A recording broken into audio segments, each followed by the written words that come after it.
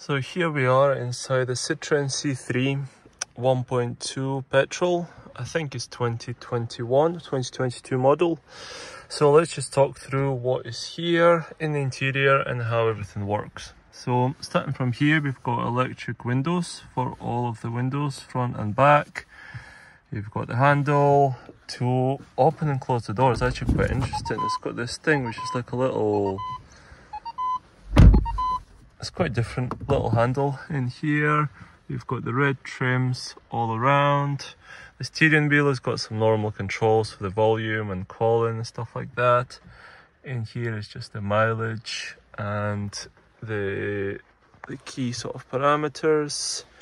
Got normal handbrake, 5-speed manual gearbox. You've got a USB slot here, charger in there. You've got the screen that we'll go through in a second. Got a glove compartment in here that's got all the key sort of things, which is good. And we've got the back seats here, again, all nice and neat. So let's start the car now.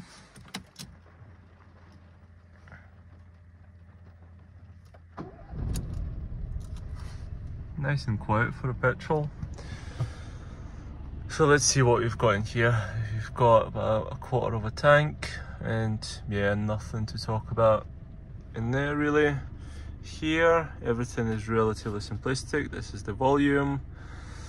This is the heating for the, I think this is the one for the rear window, and this is just blowing the aircon full blast. This is to lock the car. Emergency lights. And then let's see what we've got here. So we've got the radio, then we've got the navigation system, which is more like Apple CarPlay. Here we've got the menu for the aircon, where you want it to blow and stuff. Here is for calling through Bluetooth and stuff, photos, SMS. And here we've got some settings for the car. So pretty simple. It is touchscreen and pretty easy to use. So I'm going to put on some aircon. On 4.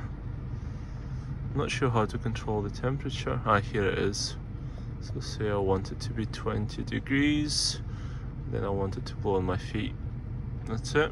Yeah, it's all working.